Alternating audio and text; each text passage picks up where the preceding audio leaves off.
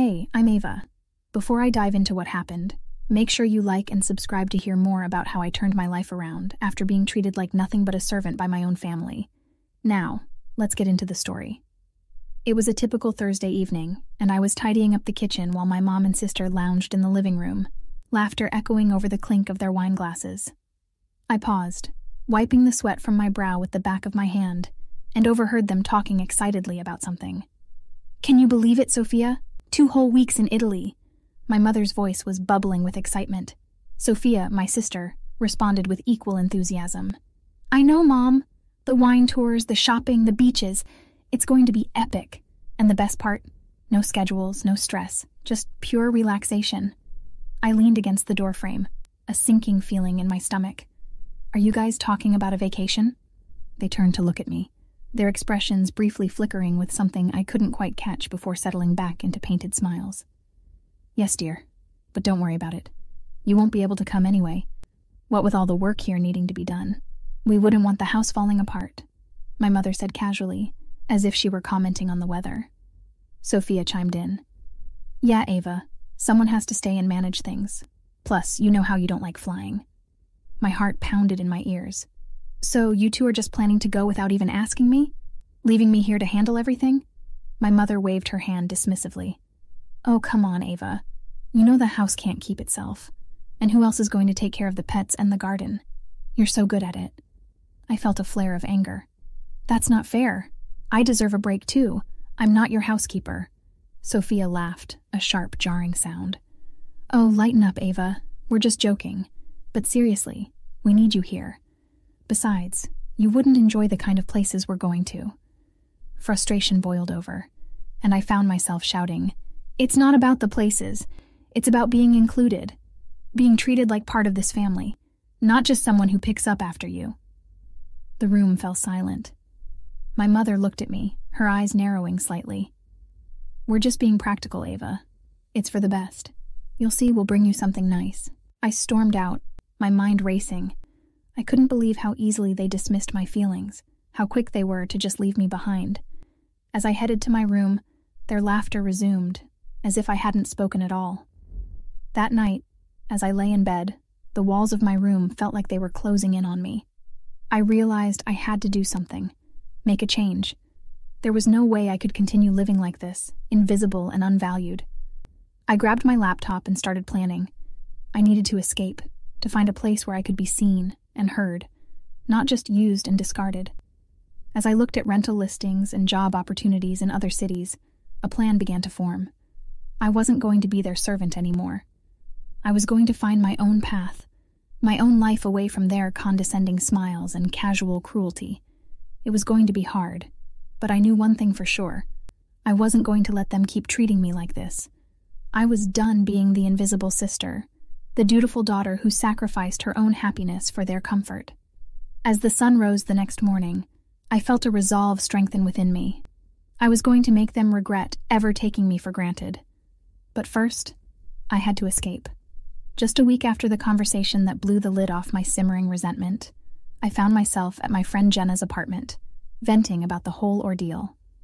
Jenna was always the type to cut right to the heart of the matter.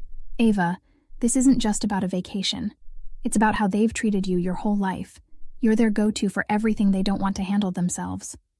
I sunk deeper into the couch, nodding. "I know, and I'm so tired of it. I'm at a breaking point. You need to get out, Ava. Like, for real this time. Move out. Start fresh somewhere they can't just dump their responsibilities on you." The idea sparked something in me. A plan began to take shape, fueled by Jenna's encouragement and my own desperate need for change. "I've been saving up some money on the side. I could probably afford a small place." "See? You're halfway there already," Jenna exclaimed. "What's stopping you?" "The usual. Fear, guilt. The usual suspects when it comes to family." "Ava, if you don't put yourself first, who will? You deserve to be happy and free from all this toxicity." Her words resonated with me, pushing me towards action. Over the next few days, I started looking for apartments in secret. Each listing I viewed was like a breath of fresh air, a glimpse into a life where I could be my own person, not just an extension of my family's needs. As I prepared to move, I did it gradually to avoid arousing suspicion. A book here, a piece of clothing there. anything I could easily explain away if caught. My heart raced every time I moved a box to Jenna's place for safekeeping, but with each item packed, I felt a weight lifting off my shoulders. One afternoon, while Sophia and my mother were out, I took a bigger step. I packed most of my personal documents and some sentimental items. It felt surreal, like I was watching someone else take these decisive steps towards freedom. The day before they were due back from their trip, I was at Jenna's, going over the final details. "You're sure about this, right? Because there's no going back once you leave," Jenna asked, a slight edge of concern in her voice. "I've never been more sure about anything. This is for me. I need to do this, not just for my sanity, but for my future." "That's the spirit, Ava. Look, I'll help you move the last of your stuff tonight. We'll get a pizza. Make a night of it." That night, as we loaded up Jenna's car under the cover of darkness, I felt a mix of fear and exhilaration. Each box felt like a declaration of my independence. Each step away from that house a step closer to a new beginning. The final night in my old room, I didn't sleep much. I kept replaying things in my head, wondering if I was making the right decision.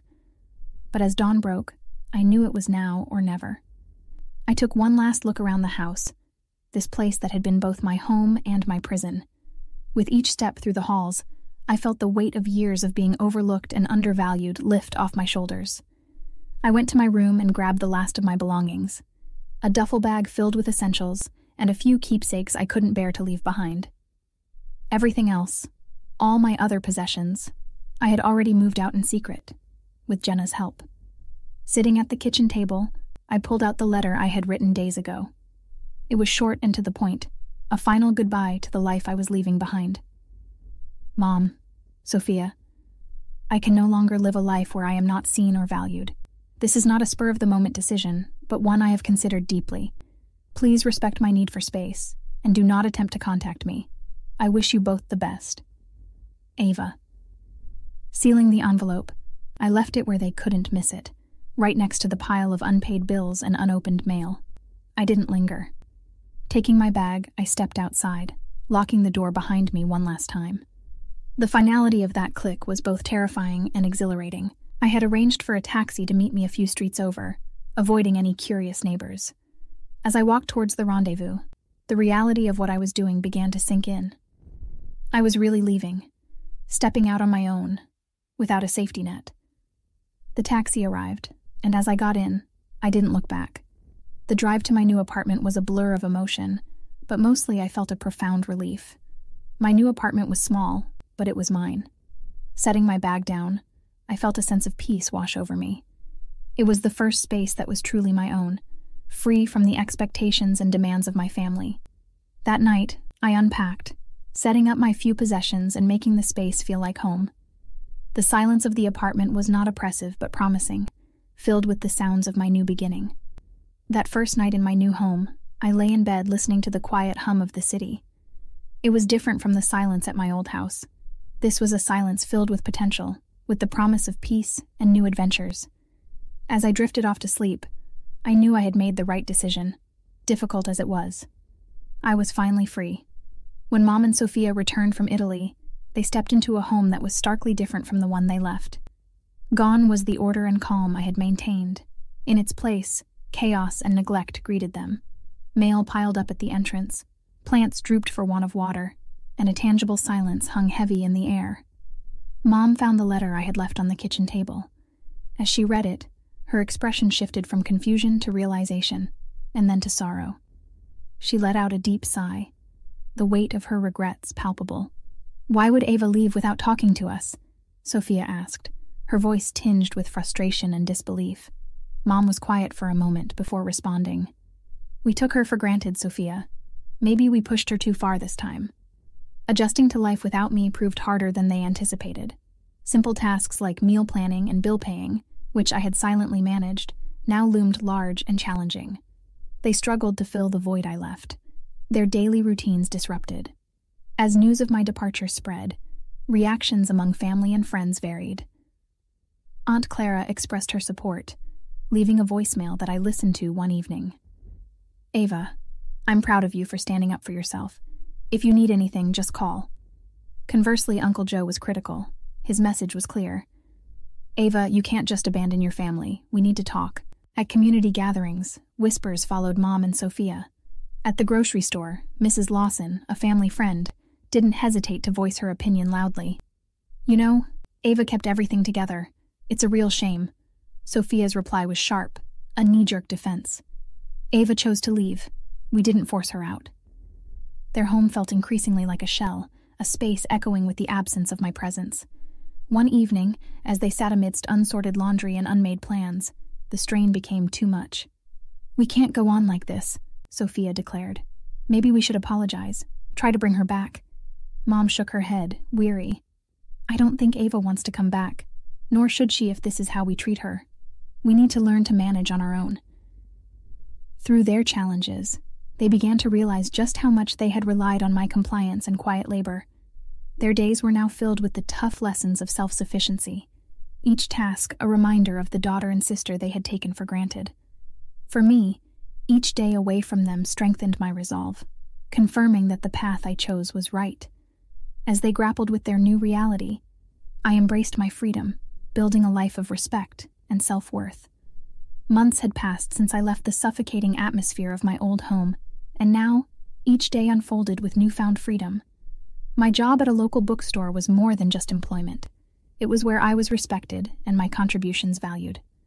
My colleagues had become friends, and the community I'd found welcomed me with open arms. One quiet evening, my phone lit up. A call from Mom. I answered, my heart tight with a mix of curiosity and caution. "Ava, it's Mom. We've been thinking about you a lot, and we're sorry. Truly. We miss you, and we want you to come home." Her voice was shaky, filled with regret. I paused, taking a deep breath before responding. "Mom, I appreciate the apology, but I can't come back. I found a place where I feel respected and valued, something I never felt at home." There was silence on the other end, heavy with unspoken emotions. "I understand, Ava. Just know that we are very sorry, and we love you." "I know, Mom, and I love you too, but I need to stay where I am." Ending the call, I felt a mix of sadness and strength. I had affirmed my decision, sure now more than ever that I had made the right choice. Weeks passed, and texts from Sophia trickled in, each softer and more reflective than the last. "Maybe one day we can reconnect," she wrote. Perhaps we could, but on new terms of equality. Walking through the park near my new apartment, I reflected on my journey. The trees whispered above me as if sharing in my contemplation. I had not only changed my surroundings, but had transformed myself. I had found my voice and reclaimed my worth.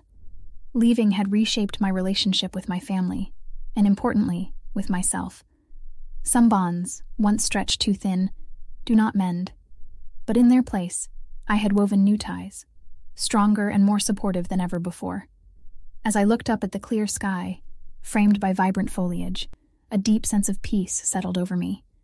This life, built on self-respect and new beginnings, was mine to cherish.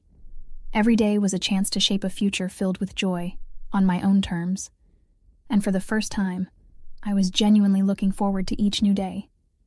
Ava chose to leave her family for her own well-being. Was this the right decision? Share your thoughts below.